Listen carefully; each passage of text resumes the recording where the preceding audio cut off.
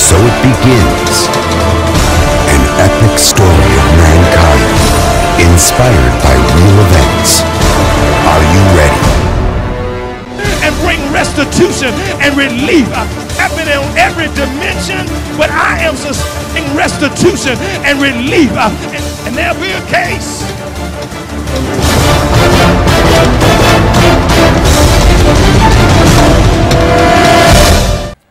Praise the Lord. Greetings to you in the precious name of Jesus the Christ, the Messiah, the Anointed One, the Hamashiach, our Savior and our Lord. I am extremely excited to be joining you this evening, and so we at Grace Church are in a great time of celebration, and we are just delighted that the Father would allow us to be connected. My name is Walter Turner. I'm the senior pastor at Grace Congregational Church, and we want to welcome you and thank you for sharing with us. We'd like to hear from you. Please contact us. Please let us know that you're viewing. We are praying for you.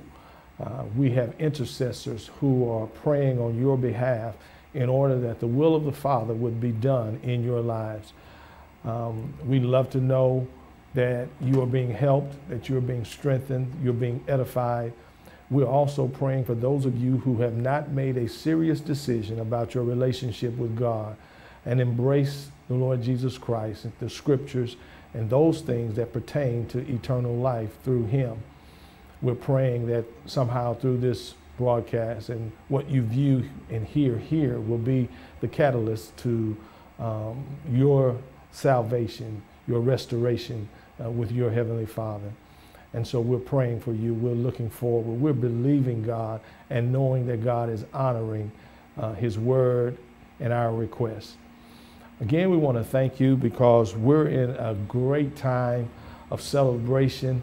We're honoring the Lord by obedience to the scriptures in which we are admonished to keep the feast of the Lord, to celebrate those things, those holy days, those convocations that the Father has set aside that directly relate to our salvation and our relationship with Him.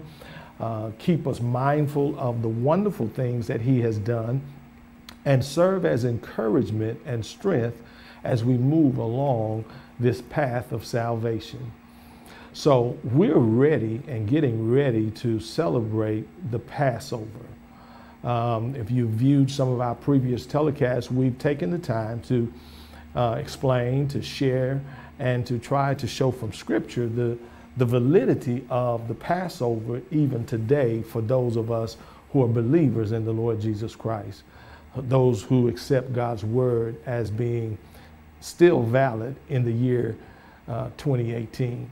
And so as a result of that, we are preparing ourselves on tomorrow night, March the 30th, Friday night, 2018. We will be there at Grace Congregational Church. We will be commemorating the death of the Lord Jesus Christ, the night that He was betrayed, the Passover on which He was crucified. And so we're going to begin with foot washing, which will take place from 6:30 to about 7:15, and then from there we will move over into the sanctuary. Foot washing will be done in the fellowship hall, and so if you'll just come on in, we'll direct you, and then we'll come back over to the sanctuary at 7:30, and we'll begin a time of worship and reflection and gratitude and thankfulness, and the sacraments, the communion, to honor what God has done through Jesus the Christ. Won't be there long. It's not a long drawn out process. It is something that we come, we do, and we're mindful, and we go and we reflect on it in our hearts, and we're ready. If you understand and follow the scriptures, when they were keeping the Passover in Egypt, God told them, don't make this no long drawn out thing. Be ready to go, because the next day, that first day of the unleavened bread, was when they made their exodus. And they were ready to leave. They were preparing to leave. And so I want to remind you that We will be celebrating the Passover that night, and then that next morning we'll be back in a time of praise and worship, honoring the weekly Sabbath.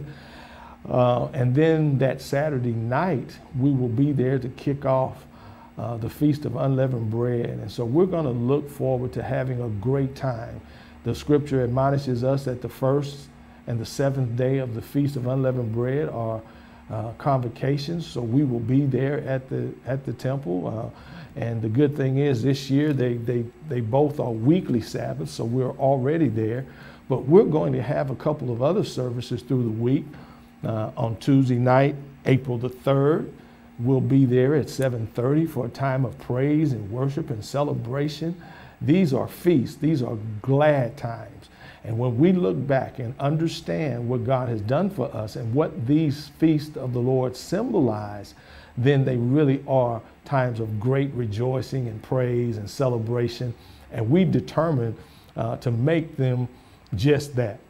So we'll be there Tuesday night, 7:30. Again on Thursday night, April the 5th at 7:30.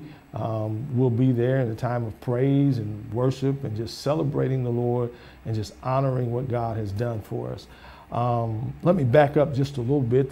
That Sabbath morning, after that Friday night when we take communion, that Sabbath morning when we come in, we're going to have a great time of our music department will be just celebrating, singing the glorious, wondrous praises of our God. There'll be some exhortation, some prayer, just a great time. You don't want to miss it. We certainly want you to come out and to be a part of it. It is for God's people. These were ordained by God for his people, and to keep us mindful of the wonderful work that he has already accomplished for us through Christ Jesus. So I certainly want to remind you to come and to be a part of this. So that's Friday night, March the 30th. We'll be having the foot washing and communion service. That Saturday morning, we will continue with our weekly Sabbath worship with praise and just celebration. And then that Saturday night, or the beginning of the Feast of Unleavened Bread, we will start with praise and worship and just have a wonderful time in the Lord. So you are certainly welcome to come and to be a part of all of those services, and we look forward to seeing you. Please, when you come, let us know that you're there. Let us know that you're there as a result of viewing this, and we want to welcome you. We want to make you feel really, really right at home in the midst of the people of God. So in advance, we say thank you. I want to talk a little bit today. I've been excited, man. I tell you, I've been just grateful for what God is doing, and just thanking him for the excitement that is just moving among the people of God. It is just delightful. We are in a season of anticipation, a new beginning according to God's timing. We're looking for our next season, and this next season is going to be better than where we've been. What God has prepared for us, we have made the preparations, and our anticipation and expectation is allowing God to do even greater things than even we can imagine or think.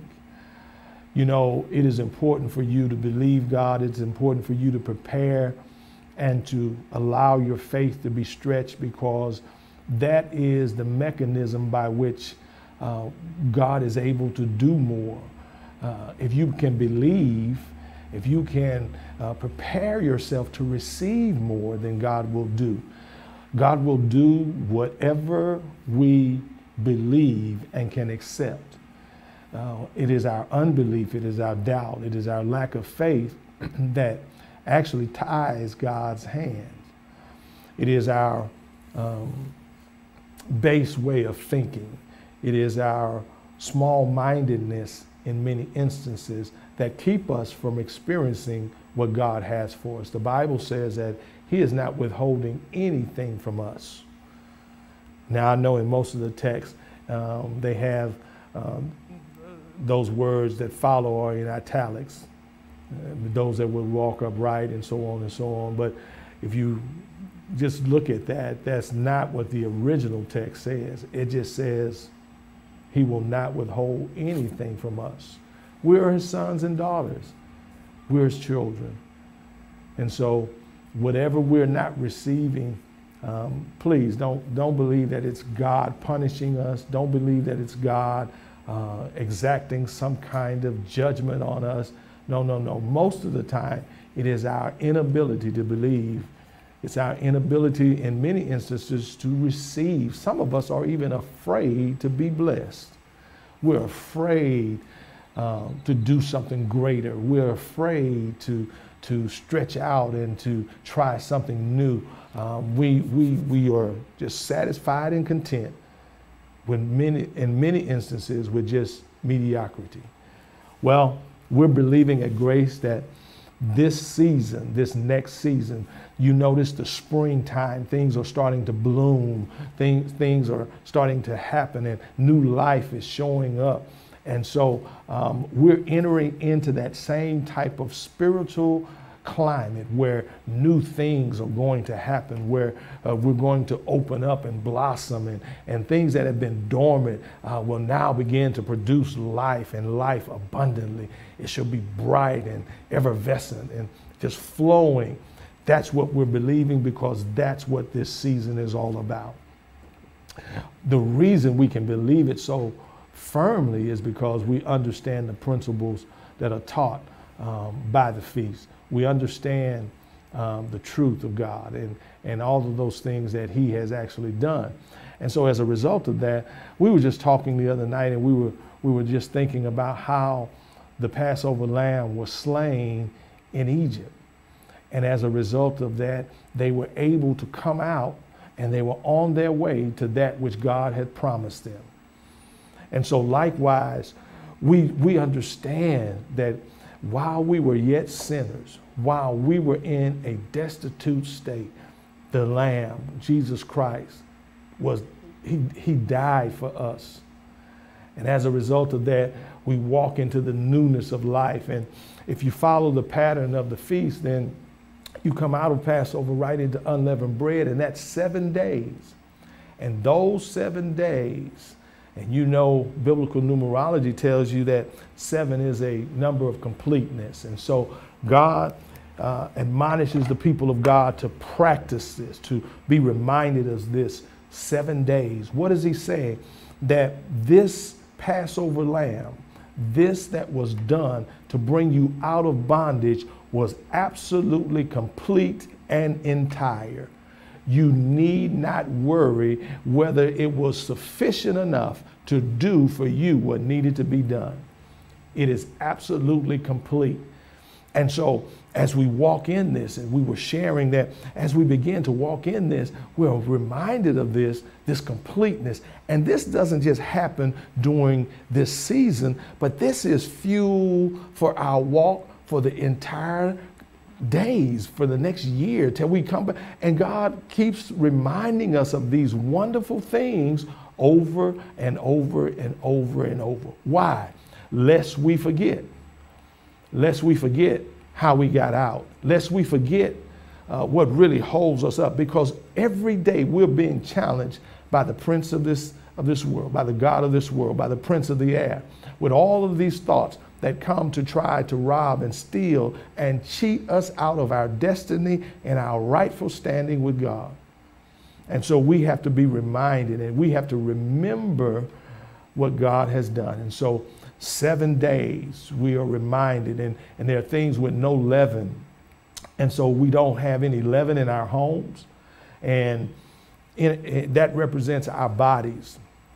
And because we don't have any leaven, we don't have anything that puffs us up, no pride, no sin, no lies, no false doctrine, no bad teaching. We get rid of all of that, because those are things that can hinder the real work of God. And so We practice that. Now I know it's symbolic, but here is what symbols are designed to do. Symbols are designed to reinforce or to teach or to call to your attention some principle that is necessary or effective in your life as you move along.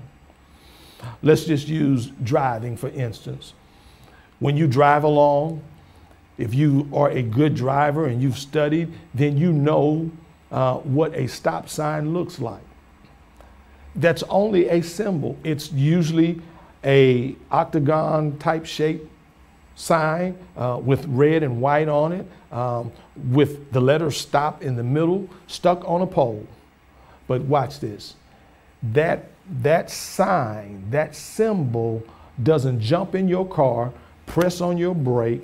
It doesn't do any of that. But because you understand what the symbol means, it elicits a certain response from you. It empowers you to do something that the symbol implies. And as a result of doing that, listen, y'all, you are safe. When you follow the instructions that the symbol implies by stopping, chances are you won't be involved in an accident. You won't run through the stop sign and end up being in some type of collision. Why? Because you understand the symbol. Now, did the symbol, as I said before, did it get in your car and press on the brake? Did it apply any pressure? Did it jump down in front of your car and lock your wheels? It did none of that. It stood right where it was. And it is your knowledge and your understanding of what's implied by this symbol that empowers you to stop and to safeguard yourself as you move through intersections. Well, so it is with the things that God has given us. Please don't let yourself be deceived. Please don't buy into those who may not quite understand it yet. This is not saving you. Just like that sign, that stop sign on that corner, in and of itself does not save you or prevent you from being involved in a collision. It is your knowledge of this that helps you. It is your understanding and application of what it means that is helpful and beneficial to you. So it is with this. We are saved by our faith in the Lord Jesus Christ. After being saved, we are engrafted into his kingdom. Is that not what he says? We are translated out of the darkness into the kingdom of his dear Son. And if you know anything about a kingdom has a king, and it is his rules, his edicts. He has set down the order for his kingdom. So now being in his kingdom, we live in agreement with what is pleasing to him. And Jesus said himself that he did not come to do away with the law and the prophets, the instructions of God, but he came to make them clear, to bring about clarity, to bring about proper interpretation and demonstration of them. Isn't it amazing that he is himself keeping the Passover celebration? Isn't it amazing that you go through scriptures and you find him at the Feast of Tabernacles? Isn't it amazing that he tells his disciples after the resurrection to go and wait until the day or the Feast of Pentecost has fully come? If he's admonishing this, then certainly we can feel, or I feel, on safe ground by doing it. But again, we've got to gain the understanding and know what it's really all about. And so here we are, and we thank God for this opportunity. And like I said, we're coming together, and so we want you to come, and we want you to find out about it. Look in your Bible. Check out your Bible. It's in there. I don't have a unique text. I don't have something that you can't find or read for yourself. It is there. And so the unleavened bread, those 7 days. We're going to be celebrating and just having a wonderful time because God has actually taken care of us.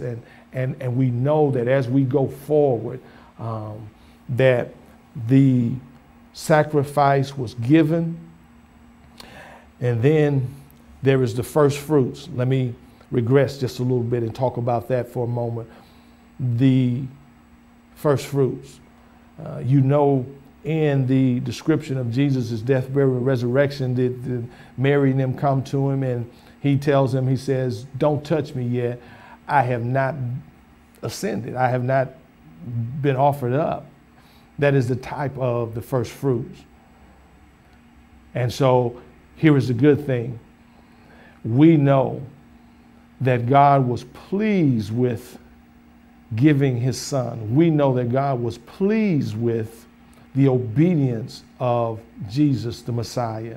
We know that God accepted his sacrifice, his death, took care of all of sin.